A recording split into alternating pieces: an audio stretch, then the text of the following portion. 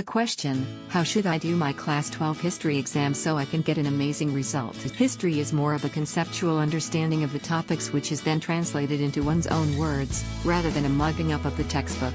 The candidates who are appearing for the Class 12 History Board exam can check the last-minute tips, tricks and points to remember during the examination. 6 quick tips to score good marks in history. Pay attention to source questions, map questions and 2 markers. Be thorough with your textbook. Underline the difficult words. Don't cramp the language. Understand the concepts. Answer the questions in a simple language. And you can also go with online study for better improvement. There are some best education apps are available on Google Play Store like OI Exams application are the best application for study which provide you a better study material, sample question paper etc. Good luck. For more answers, or more advice on effective studying, check out the links in the description below.